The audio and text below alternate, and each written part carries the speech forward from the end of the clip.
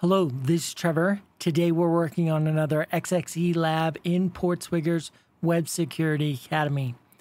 This time we're exploiting XXE to retrieve data by repurposing a local DTD. So there's a check stock feature that does not display the results. We need to get the contents of XXE password. And we need to reference an existing DTD file on the server and redefine an entity from it. And we've already got a hint here. Here's the DTD that we're going to repurpose and the entity. All right, sweet. Let's open the lab. Please remember to like and subscribe. Leave a comment. Let me know how I'm doing. I would appreciate it. And let's also open up our little notes here. So normally when we're trying to do this type of exploit where a blind error, we would do something like this here. Blind error-based exfil. So we would define an external DTD with a few parameter entities, and then we would use that to cause an error and retrieve the results. But this states that we won't be able to use an external file, so we need to use an internal file. And this is what we're going to do. So I'm going to copy this, and this is straight from the notes in Portswigger's lab. And let's go here, view details. Let me make sure burps enabled, check stock so that we get that request. Proxy, HTTP history, that one. Send to repeater. Here's our XML. So I need to paste this, and I need a document type definition starter here. I'm going to cut this so that it is at the end.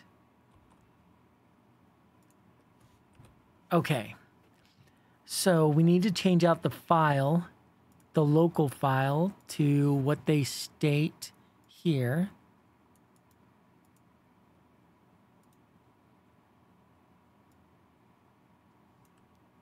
And then we need to change out this custom entity for this ISO AMSO. No idea what that would be. And then we're reading, let's read host name just so if this works, we don't solve it. We're getting a non-existent file, which should cause an error. And that looks good to me. Let's send this, see what we get. We do get an error, but that looks like a host name. Sweet. All right, so this will be our exploit. Sounds like this one will be pretty fast. Let me just copy this out so we have it. Kate, paste, and let's name it XXE trigger error message by repurposing local DTD. Vim XXE XXE what? Trigger error message. Trigger error message by repurposing dtd.py. Whoo, all right, let's grab our template. Should we grab our template, or should we do like this one? Let's do this one.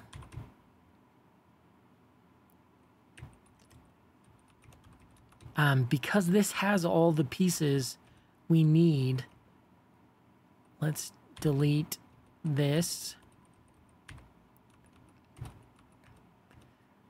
Okay, we have a shop. DTD file path. We don't... Oh. We can use that. Sure. And DTD custom entity. We'll name that.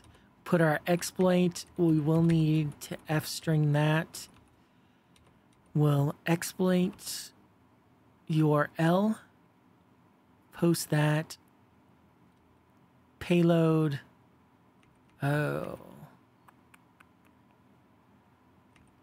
Sorry, not that. Or that. Or that. We just want this. DT.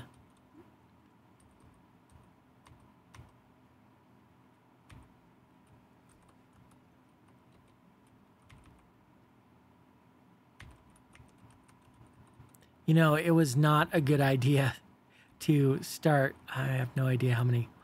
3, 1. 1, 2, 3, 1, 2, 3. Okay. It was not a good idea to start with this. My apologies. Post shop product. There. We can get the REST payload. Okay. Whew. Let's take this and paste it here.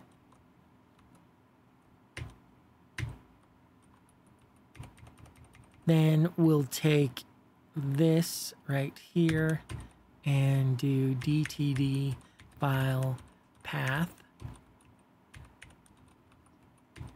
Here, we're going to change this to DTD custom entity.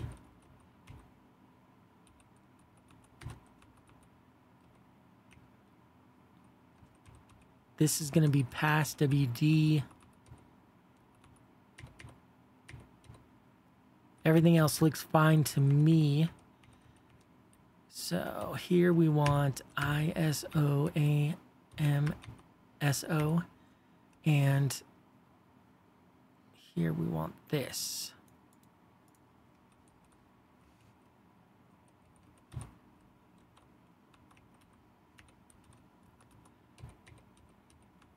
Okay, so that looks good. I think we'll have this solved. Oh, wait, not there.